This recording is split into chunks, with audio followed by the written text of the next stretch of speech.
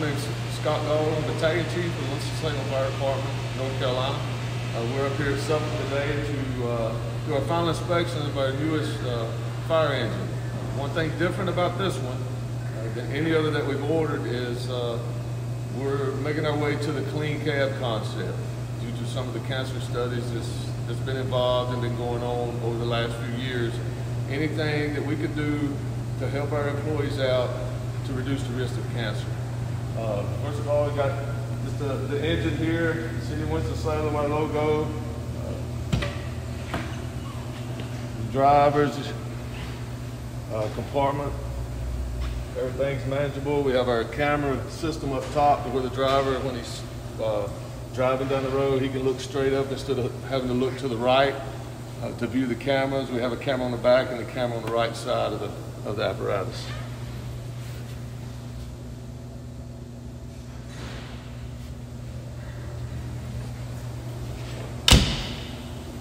In the rear compartment of the cab, we do have the 73-inch cab that Sutphen offers. It has the new clean cab, non-permeable interior design where it's easy to clean, easy to maintain after a fire. You get in and out, you get trash and so forth. Then it's easy to maintain, easy to clean, get it ready for the next. Also with this particular one, the 73-inch cab allows us to have some transverse storage. And we decided on this one, on both sides, and we'll see when we get to the other side, but on this one it pulls out.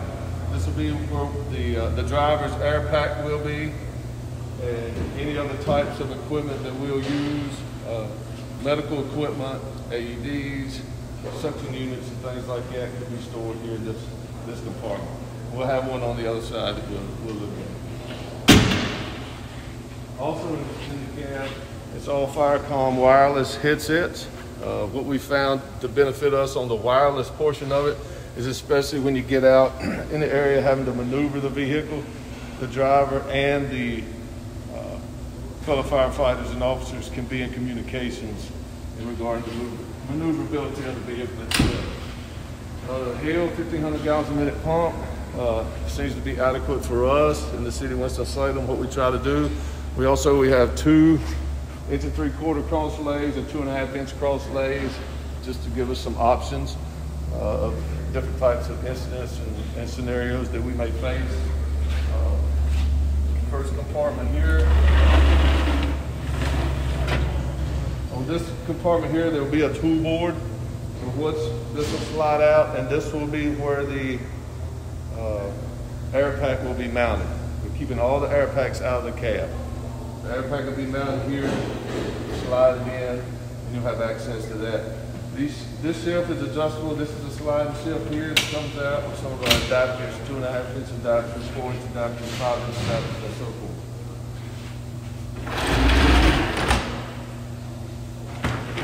Second compartment here is full depth.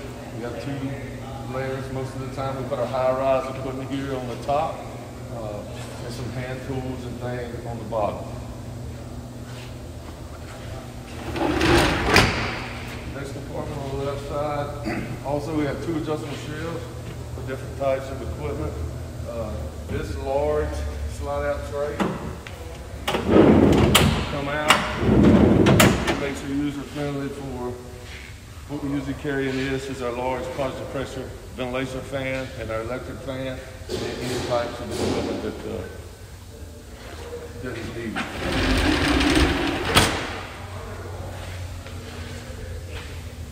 The rear apparatus, we have the 3 different hose beds divided up. It'll be divided up with our 5 inch, 2.5 inch, and also an 1 3/4 pre-connect off the back. Also in the center, we carry the 24-foot ladder, 14-foot roof ladder, pike poles, attic ladder, and also a compartment here that we use to slide our backboard in. Floor is where a cord reel is located. Bring it out, connection, have this box set up. We need power on the fire scene. During after the fact, steps on both sides going up. You also have the lights on the back. These lights on the back are also wired to our reverse. When the driver puts the vehicle in reverse, these lights come on to light it up. Coming down the opposite side. Another large compartment here. This is an adjustable shelf. This is also an adjustable shelf. And this is where we store our SCBA bottles. We run the Scott 5.5s. And also we usually have 4 SCBA bottles and enough room to carry 2 O2 oxygen small cylinders.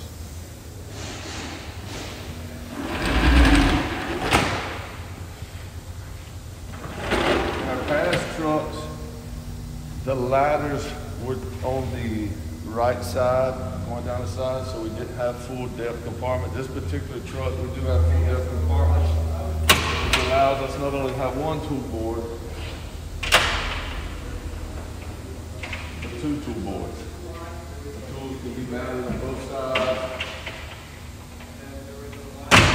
for easy access.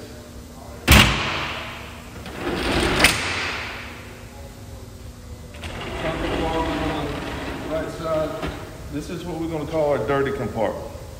Dirty compartment, the air packs, there'll be air pack mounted on this side, the air pack mounted on this side. Because as we talked about before, it's a clean cab, all the air packs will be mounted outside of the cab.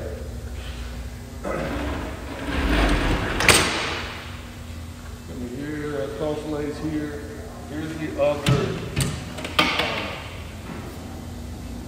transverse compartment, referencing back to our clean cab. Also, we will have 2 different sets of flashlights and tools used for fires, flashlights used for medical calls. Those will be mounted here, and also room for turnout gear, whatever the firefighter sees fit, whatever works best for them.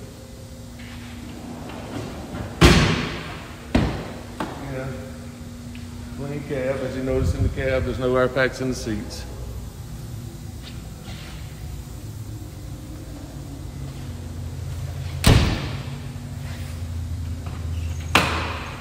Then the officer side. For our computer, our MDC computer will be mounted here. A bank of radio charger will be mounted up top, along with thermal imaging cameras. And also the officer on this side has control of the siren brake. Here's the camera that I was talking about, the camera on the right side, where the driver can actually look up and see the right side when he's making a turn. Front bumper covered. This is where we keep our engine 3/4. Most of the time it's around 200 feet.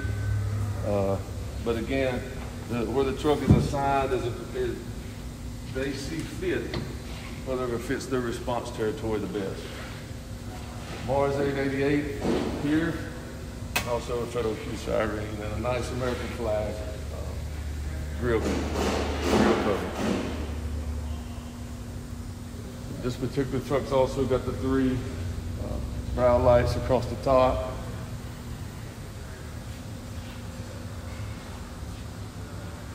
Another thing different on this particular truck is also there's a switch in the cab that when the parking brake is pulled and emergency lights are on, it will lower the power and make them a little bit less bright on the fire scene. That way the brightness of them doesn't blind drivers or the public as they're driving by. And I'd like to thank Sutphen. I'd like to thank Jerry Stevens and Stevens Fire Equipment for allowing us to work. They've been great to work with. Anything we need, they fix. Any problems we have, they always find a solution. Thank you so much.